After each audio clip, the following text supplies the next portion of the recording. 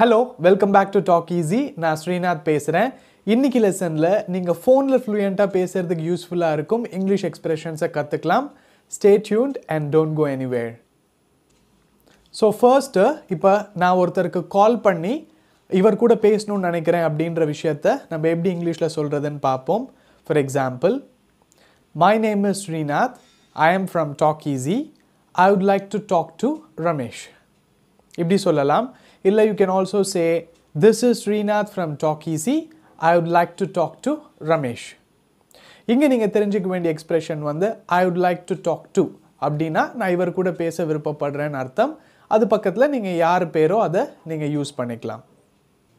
இல்ல நீங்க இதை இப்படி கூட கேட்கலாம். This is Srinath from Talk Easy. Can I talk to Ramesh? So இங்க can I talk to Ramesh னும் நீங்க பயன்படுத்திக்கலாம். நான் ரமேஷ் கிட்ட பேசலாமா? இப்போ let's say Ramesh phone answer பண்றாருன்னு வெச்சுக்கலாம். So ரமேஷ் எப்படி ஸ்டார்ட் பண்ணுவாரு? Yes, this is Ramesh speaking. So இந்த இடத்துல உங்களோட பேர் போட்டு நீங்க சொல்லிக்கலாம். Yes, this is Priya speaking. Yes, this is Kumar speaking. இந்த மாதிரி நீங்க ஸ்டார்ட் பண்ணலாம். அடுத்த क्वेश्चन வந்து உங்ககிட்ட பேசுறதுக்கு இது சரியான நேரமா? So இதை எப்படி நம்ம ஒருத்தர் கிட்ட கேட்கலாம்? Hello, is this the right time to talk to you? Is this the right time to talk to you? So இதுக்கு நீங்க எப்படி ஆன்சர் பண்ணலாம்ன்றத பார்க்கலாம். So இதுதான் சரியான நேரம் உங்களால பேச முடியும்னா you can say yes, we can talk now. அதே மாதிரி என்ன விஷயத்துக்காக நீங்க கால் பண்ணியிருக்கீங்க அப்படின்றத ஒரு சிலர் எப்படி கேட்குறாங்க அப்படின்னா tell me what do you want. So இது வந்து ரொம்ப ரா இருக்கு அண்ட் ரொம்ப இம்பொலைட்டா இருக்கு. ஸோ இதை எப்படி நீங்க பொலைட்டா கேட்கலாம்னா may I know what is it regarding? இந்த கால் எதை பத்தி நான் தெரிஞ்சுக்கலாமா? May I know what is it regarding? இல்ல நீங்க இப்படி கூட சொல்லலாம் may I know the purpose of the call? இந்த கால்னுடைய பர்பஸ் என்ன நான் தெரிஞ்சுக்கலாமா? ஸோ இந்த மாதிரி பொலைட்டா கேளுங்க. So don't ask what do you want? Okay, அடுத்த சிச்சுவேஷன் வந்து இப்போ ரமேஷ் வந்து அவைலபிளாக இல்லை, வேற யாரோ ஃபோன் எடுக்கிறாங்க. ஸோ ரமேஷ் வந்து வேற ஒரு கால் பேசிட்டு இருக்காரு, நான் அவரை அப்புறம் உங்களை கால் பண்ண சொல்கிறேன். ஸோ இதை எப்படி நம்ம இங்கிலீஷில் சொல்லலாம்? I'm sorry, Ramesh is on another call. I'll ask him to call you later. I'm sorry, Ramesh is on another call. I'll ask him to call you later. Next situation வந்து நீங்கள் ஒரு wrong நம்பருக்கு dial பண்ணி ரமேஷ் இருக்காரான்னு சொல்லி கேட்குறீங்கன்னு வச்சுக்கலாம். So இதுக்கு எப்படி நம்ம ரெஸ்பாண்ட் பண்ணுறதுன்றதை பார்க்கலாம். ஸோ நீங்கள் இதுக்கு என்ன சொல்லலாம்னா ஐம் சாரி, நீங்கள் ஒரு ராங் நம்பருக்கு கால் பண்ணியிருக்கீங்க, இங்கே ரமேஷ்ன்ற பேரில் யாரும் இல்லை. ஸோ இது எப்படி நம்ம இங்கிலீஷில் எக்ஸ்பிரஷன்ஸாக சொல்லலாம்? I'm sorry, you have டயல்ட் a wrong number. There is nobody here by that name. I'm sorry, you have டயல்ட் a wrong number.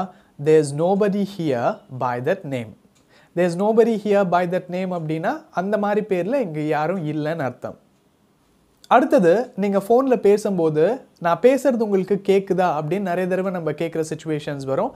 So இதை எப்படி நம்ம இங்கிலீஷில் கேட்கலாம்? Can you hear me? சிம்பிளாக கேட்கணுன்னா கேன் யூ ஹியர் மீ. இல்லை you can also say am I audible? am I audible? ரெண்டுத்துக்கும் ஒரே அர்த்தம் தான், நான் பேசுறது உங்களுக்கு கேட்குதான்றது அர்த்தம்.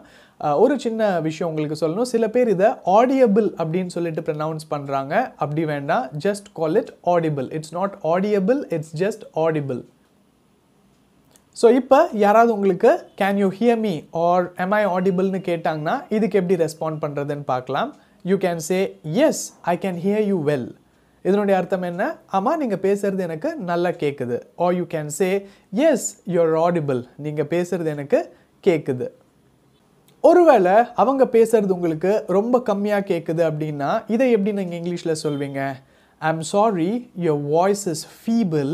Can you speak louder? I'm sorry, your voice is feeble. Feeble அப்படின்னா ரொம்ப மைல்டாக ரொம்ப சாஃப்டாக கேட்குது. Can you speak louder? கொஞ்சம் சத்தமாக பேச முடியுமா?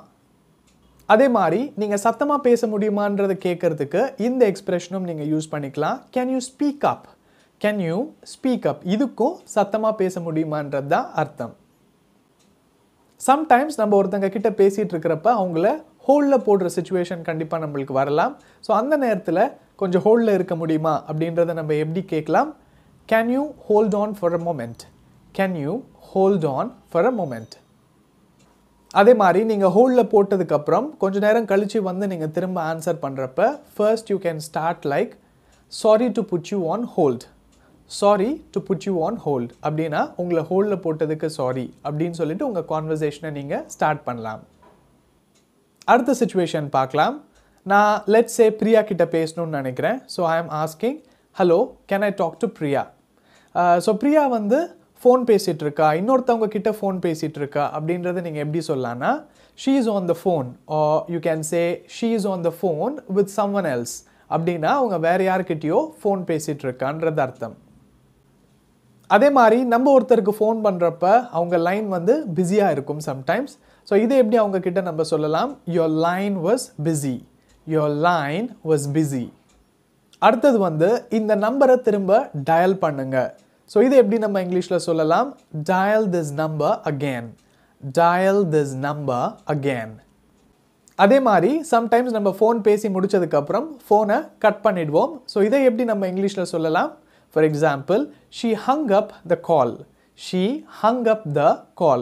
இதனுடைய அர்த்தம் என்ன, அவள் ஃபோனை கட் பண்ணிட்டா.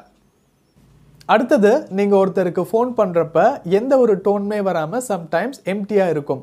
ஸோ இதை எப்படி நீங்கள் இங்கிலீஷில் சொல்லலாம், the call didn't get through, the call didn't get through. இதனுடைய அர்த்தம் என்ன, லைன் வந்து போகலை, லைன் கிடைக்கல அப்படின்றது தான் அர்த்தம். ஓகே, நெக்ஸ்ட் சிச்சுவேஷன் வந்து நீங்கள் ஃபோன் பேசுகிறப்ப எல்லாரும் தூங்கிட்டு இருக்காங்க. கொஞ்சம் மெல்லமாக பேச முடியுமா, இங்கே எல்லாரும் தூங்கிட்டு இருக்காங்க. ஸோ இதை எப்படி நம்ம இங்கிலீஷில் சொல்லலாம், can you speak softly, every one here is sleeping, can you speak softly, every one here is sleeping. அடுத்தது அவன் என் ஃபோனை ஆன்சர் பண்ணலை. ஸோ இதை எப்படி நம்ம இங்கிலீஷில் சொல்லலாம், he didn't answer my call, he didn't answer my call. அடுத்தது சிக்னல் சரியில்லாதப்போ ஸோ உங்களோட வாய்ஸ் வந்து பார்த்தீங்க அப்படின்னா விட்டு விட்டு கேட்கும். ஸோ இதை எப்படி நம்ம இங்கிலீஷில் சொல்லலாம், your voice is breaking up, your voice is breaking up. சில பேர் your voice is breakingோட ஸ்டாப் பண்ணிக்கிறாங்க. பட் இதை நீங்கள் கம்ப்ளீட் பண்ணுங்கள், just say your voice is breaking up. And அதே மாதிரி நான் திரும்ப உங்களுக்கு கால் பண்ணுறேன்றதை நம்ம எப்படி சொல்லலாம், I'll call you back later, I'll call you back later. So யாராவது ஒருத்தர் பேசிகிட்டு இருக்கிறப்ப அவங்க பேசுகிறது நம்மளுக்கு புரியலன்னா, சாரி நீங்கள் பேசுகிறது எனக்கு புரியல, திரும்ப ஒரு தடவை சொல்ல முடியுமான்றது நம்ம கேட்போம். ஸோ இதை எப்படி நம்ம இங்கிலீஷில் சொல்லலாம், I'm sorry I didn't get you, can you repeat, I'm sorry I didn't get you, can you repeat. இன்றைக்கி பார்த்த டெலிஃபோனிக் எக்ஸ்பிரஷன்ஸ் எல்லாமே நம்ம தினமும் லைஃப்பில் யூஸ் பண்ணுறது. இந்த எக்ஸ்பிரஷன்ஸை நீங்கள் தனியாக நோட் பண்ணி வச்சுக்கிட்டு பேசும்போது அப்படியே ப்ராக்டிஸ் பண்ணிகிட்டே வாங்க. At a point of time இது ரொம்ப ஈஸியாக உங்களுக்கு வந்து பழகிடும். இந்த லெசன் உங்களுக்கு ஹெல்ப்ஃபுல்லாக இருந்ததுன்னு நினச்சிங்கன்னா ஒரு லைக் கொடுங்க. அண்ட் அதே மாதிரி டாக் ஈஸிக்கு சப்ஸ்கிரைப் பண்ணுங்கள். அண்ட் உங்கள் ஃப்ரெண்ட்ஸ் அண்ட் ரிலேட்டிவ்ஸ் கிட்டயும் இந்த லெசன்ஸை ஷேர் பண்ணுங்கள். அதே மாதிரி நீங்கள் தினமும் லைஃப்பில் யூஸ் பண்ணுற 5500 தமிழ் சென்டென்சஸ்க்கான சரியான இங்கிலீஷ் டிரான்ஸ்லேஷன் கற்றுக்கணும்னு நினச்சிங்கன்னா என்னோட அப்ளிகேஷன் டவுன்லோட் பண்ணி அதில் இருக்கிற டிரான்ஸ்லேஷன் கோர்ஸை வெறும் 999 ருபீஸ்க்கு நீங்கள் வாங்கிக்கலாம். நான் என்னோட அப்ளிகேஷனோட லிங்க் உங்களுக்கு டிஸ்கிரிப்ஷனில் கொடுத்துருக்கேன். அதே மாதிரி உங்களோட ஃப்ளூயன்சி டெவலப் பண்ணணும்னு நினைக்கிறவங்களுக்காக மண்டே டு ஃப்ரைடே எங்கள் டீம் கூட தினமும் 1 hour இங்கிலீஷில் பேசி ப்ராக்டிஸ் பண்ணுறதுக்காக எங்களுடைய எக்ஸ்க்ளூசிவ் ஸ்பீக்கிங் ப்ராக்டிஸ் கோர்ஸில் என்ரோல் பண்ணலாம். இந்த கோர்ஸ் பற்றி நீங்கள் டீட்டெயில்ஸ் அதிகமாக தெரிஞ்சுக்கணும்னா ஸ்க்ரீனில் கொடுத்துருக்கிற நம்பருக்கு கால் பண்ணலாம். Thank you every one. I'll catch you soon with an interesting topic. Until then, bye from Srinath. என்னோட சப்ஸ்கிரைபர்ஸ் நிறைய பேர் request பண்ணியிருந்ததுக்காக பிகினர்ஸ்க்கான 30-day live online crash course நான் பர்சனலாக ஹேண்டில் பண்ணுறேன். இந்த கோர்ஸ் 1st November 2022 ஸ்டார்ட் ஆகுது. அண்ட் ஒரு நாளைக்கு 5 டிஃப்ரெண்ட் டைம் ஸ்லாட்ஸில் கிளாஸஸ் நடக்கும். உங்களுக்கு எந்த டைம் ஸ்லாட் கன்வீனியண்ட்டாக இருக்கோ நீங்கள் சூஸ் பண்ணிக்கலாம். ஸோ ஆஸ் அ பிகினர் நீங்கள் இங்கிலீஷ் சென்டென்சஸ் ப்ராப்பராக ஃப்ரேம் பண்ணுறதுக்கு என்ன மாதிரியான பேசிக்ஸ் எல்லாம் தேவையோ எல்லாமே இந்த கோர்ஸில் வந்து கவர் பண்ணுறேன். அண்ட் அது மட்டும் இல்லாமல் நீங்கள் வீட்டில் ப்ராக்டிஸ் பண்ணுறதுக்கான ஆக்டிவிட்டி ஷீட்ஸும் உங்களுக்கு கொடுக்குறேன். ஸோ நீங்கள் ஒரு பிகினராக இருந்தீங்க அப்படின்னா இந்த வருஷத்துக்குள்ளே உங்களோட இங்கிலீஷை அடுத்த லெவலுக்கு கொண்டு போகிறதுக்கு கண்டிப்பாக இந்த கிராஷ் கோர்ஸில் நீங்கள் என்ரோல் பண்ணிக்கலாம். இந்த கோர்ஸ் பற்றி இன்னும் அதிக டீட்டெயில்ஸ் நீங்கள் தெரிஞ்சுக்கணும்னு நினச்சிங்கன்னா ஸ்க்ரீனில் கொடுத்துருக்கிற நம்பருக்கு கால் பண்ணலாம்.